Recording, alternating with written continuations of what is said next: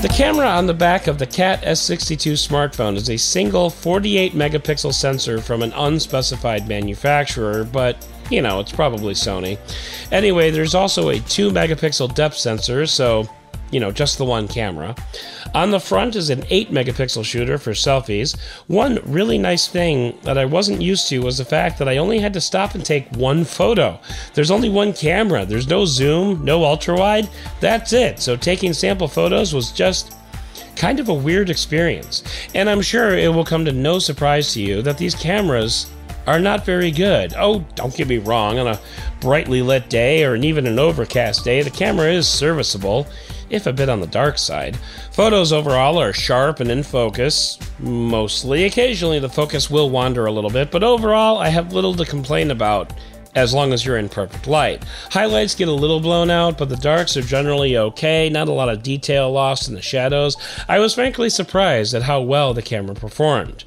Macro shots are also fairly good. The depth of field is extremely shallow though, so often the bokeh starts before you even run out of flour. But even so, you can get some respectable macro shots with this camera. Maybe the depth sensor is actually depthing? I don't know. Zoom is, well, just no. With the lights on and not zoomed, you're doing okay. Curiously, this phone doesn't have a burst function. It's been a while since I've tried a phone that didn't, but I still managed to snag a couple of decent shots on the trampoline. The selfie camera is a little all over the place, honestly. Sometimes it's dark, sometimes it's bright. Once again, here the surrounding light will have a big effect on what kind of photo you end up with. I know, shocking insight, right? Portrait mode on both the main camera and the selfie camera is not quite as crisp as I would like. Considering the phone that this is tacked onto, it's perfectly decent and you'll get better results from the main camera than you will the selfie camera, but overall, I'd call the camera on here just okay. At night, well, the camera is plain just not good. Focus is all over the place, whites are blown out, and there's some type of artifacting going on all over the place. It's like the pixels aren't properly aligned when the photo is put together.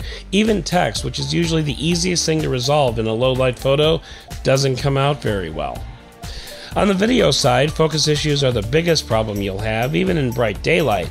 There's also very little stabilization on either the main camera and the selfie shooter. Bright light, low light, it doesn't matter. The video camera is just flat out bad, and that's not a surprise. This is a rugged phone, not a flagship phone. It's basically a budget phone shoved into a rugged and durable body, so the camera performs like a camera on a $250 phone, even though this phone costs $500.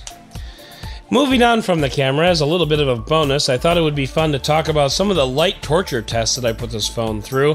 Unfortunately, a family member of mine had a pretty bad accident before I had a chance to really put this phone through its paces. I had planned on riding several rides at Great America with this phone in my back pocket. Honestly, if this thing could stand up to a 300-pound fatty pulling 3 Gs on the Superman ride, it could stand up to a lot. I also had planned on taking this phone to the beach and tossing it in the water and the sand, but unfortunately both of those trips had to get canceled. As it was, this phone did get smashed into the dirt in my backyard garden and was washed thoroughly with soap and water in my sink.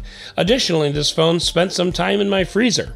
My first attempt caused the phone to boot into recovery mode, but the second attempt, the phone survived just fine. The phone also went for a little trip as high in the air as my wimpy arm could toss it. It landed and continued to record with no problem. The phone also went up against a few sprays of water, first from an overhead sprinkler used to cool down the amusement park crowd, and the next time a nighttime sprinkler bath at City Hall. Finally, the phone was dropped several times from 5 feet onto concrete. Overall, the phone held up decently with a few nicks and scars around the periphery. Honestly, considering how much this phone dealt with, I'm not dissatisfied on that account at all.